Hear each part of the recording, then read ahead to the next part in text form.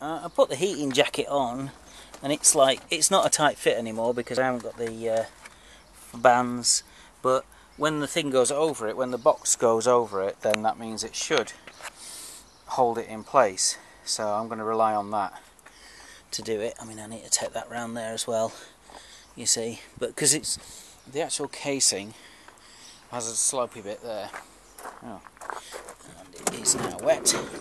You see, so it's just got a slopey bit there, so you can take stuff around the front and it should be fine. So I'm saying that and didn't even show you, did I? So we should be okay, and it's not a cold climate place, so we should be alright, I think.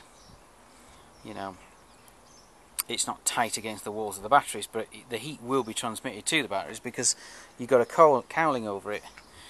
So we should be okay, I think. So I'm going to do that. I don't know too much, and I can't be bothered, to be frank, because I think it's not enough. It's not needed. You don't really want to heat the pack up just to get it to work better. It'd only be if it's very cold, I think that actually switches on. I could be wrong, and I could completely mess this up, means taking it apart again. But that's my take on it. So I'm going to put the cowling back on, and then we should start getting to the point where we can drive it, which would be nice. Yes.